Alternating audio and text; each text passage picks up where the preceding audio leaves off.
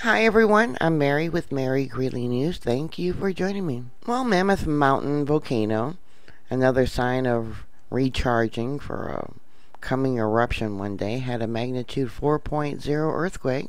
It was about 8 miles west of Tom's Place, California, or 13 kilometers. 160 people reported feeling this earthquake, and normally only about 10% of people report earthquakes. The moment tensor ball. You can see here we have uplift.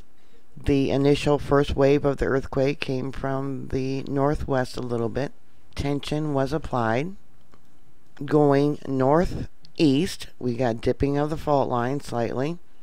You can see that here. Going down, of course, dipping. And then towards the east a little bit. Basically, mostly towards the south. Since this magnitude 4.0 earthquake, there's been a 0.8, a 1.6, a 1.4, a 1.5, and a 1.2. Using Google Earth, right down here, kind of in the middle, at the bottom, is the 4.0. Up here we got Mammoth Lakes, etc., Crowley Lake. These are different earthquakes that I recorded in the past. This 3.0, that was back on September 25th. I also have on here different eruptions. These basically all occurred at the same time. They were one of the most recent eruptions. And then further up north we have the Volcano craters. And according to research, they have eruptions along this chain every 200 to 700 years. And they really emphasize that you have nothing to worry about. Here on USGS, we have the location of some of these more recent earthquakes, the 1.4, the 1.2, 1.5, and the 1.6. The upper earthquakes, the shallow earthquakes as they call them, example, the 1.1, is the result because the crust of the earth is very brittle from the uplift, from the recharging of this volcano. Here's a waveform of that earthquake. Yeah, you can see that it lasted quite a while. They believe that the CO2 that comes up in this area is from areas of dike intrusion. Actually hasn't broken through to the surface like what we've seen in Hawaii. And the magma comes up very deep from the earth. One research paper, which Google has an image here of, shows the different directions that the magma rises up from, and yeah, I don't think you can see that, how deep that is. Yeah, shallow earthquakes, brittle, ductile transition, and the intrusion as it comes in. This is a paper from Science Advances showing deep fluid pathways beneath Mammoth Mountain. Now, here's Mammoth Mountain. Okay, and this is the Long Valley caldera. Can you see the dotted lines? There, I went to the location of the paper. Yeah, there's the dotted lines. And here we have Mammoth Mountain. We'll go back to the location of this earthquake. Alright, there we go. Mammoth Lakes. There's the 4.0, excuse me.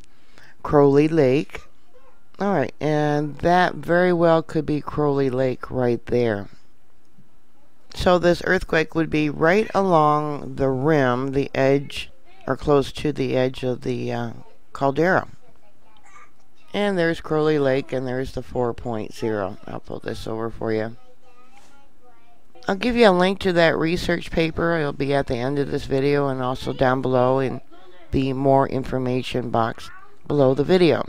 And then we'll go back to the earthquakes that USGS is reporting. I went a little bit too large there. There we go. This one right here, the 0.8 was only 1.1 kilometers in depth. The 1.4 was very deep, 18.8 kilometers in depth. So that would be about 11 miles below sea level. They're all measured from sea level. This one here was 9.7 kilometers in depth. So that would be about 6 miles in depth.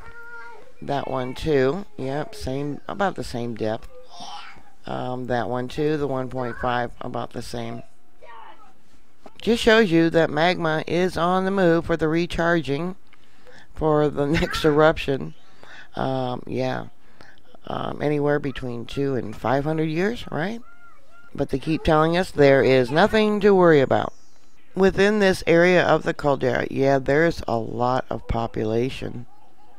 We've got an airport here, Whitmore Hot Springs.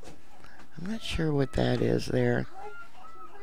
Oh, that's the water plant for the purification, I think, for the sewer. An industrial park. So there's the airport. Yeah, the kids are up. And then, yeah, we got all this here. All these people. So that's all I have for you right now. If you have any thoughts or comments or questions, put it down below. Thank you for subscribing. Happy New Year. Please stay safe. Thank you for your support. Thank you for subscribing. And I'll talk to you later. God bless you. Bye.